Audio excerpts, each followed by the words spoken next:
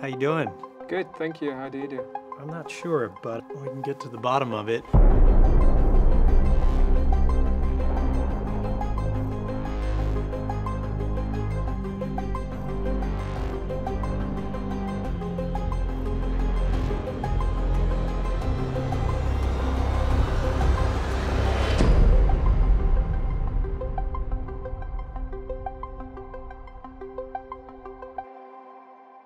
Where do we end up in 100 years?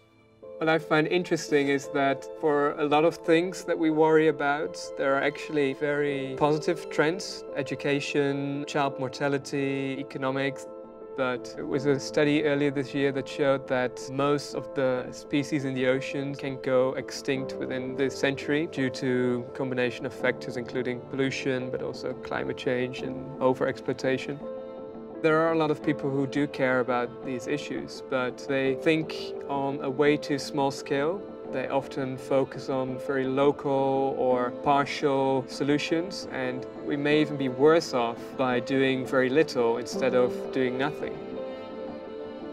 Why does it all matter? Why even bother? I think that life is the greatest invention this planet has ever seen. And most of the problems we face today are side effects of things people didn't think about in the last century. What do you think the worst case scenario is? There's quite a lot at stake if we screw up. Technology is very powerful, whether it is fossil fuel related or whether it's artificial intelligence or whether it's weaponry. If we don't manage it well enough, it's not us living creatures, it's the technology that will win.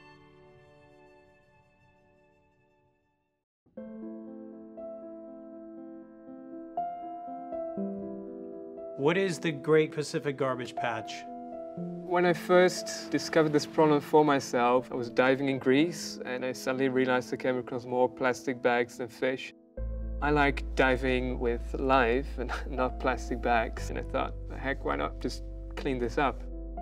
The plastic pollution problem has always been portrayed as something that is unsolvable. The story has always been, okay, we can't clean it up, so the best thing we can do is not make it worse. To me, that's a very uninspiring message. If that would truly be the best thing, to have a future that isn't worse than the present, I don't know if I would be that passionate about what I'm doing here. Every week, the volume of 2 Empire State Buildings worth of plastic flows into the oceans. Part of that eventually reaches one of the 5 global concentration areas called gyres. And the biggest one is halfway between Hawaii and California. And about a third of all plastics of all oceans and seas combined is concentrated in this one area. In the past, people proposed to clean it up using vessels and nets, which would take about 79,000 years. It would cost many tens of billions of dollars. It would also kill sea life and create emissions, etc. So not such an attractive proposal. But then I realized that this area rotates, so the plastic doesn't stay in one spot. People were telling me there was another reason why it couldn't be done. But I thought, well, is that really a problem, or could I also use that in my advantage? Because why would you move through the oceans if the oceans can move through you? So I envisioned an array of very long floating barriers which enable the plastic to concentrate itself. And it really looks like a giant letter V. And what happens is that the current pushes the plastic towards the center, thereby becoming increasingly more concentrated. Once arrived in the center, you can probably walk on the water, and that's the spot where we can then easily get it out of the water and store it before shipping it to land for recycling. On a personal level, I really look forward to that day that we can go out with a boat and see this massive 60-mile structure on the horizon. With one of those systems, we can clean up about half the Great Pacific Garbage Patch in 10 years' time.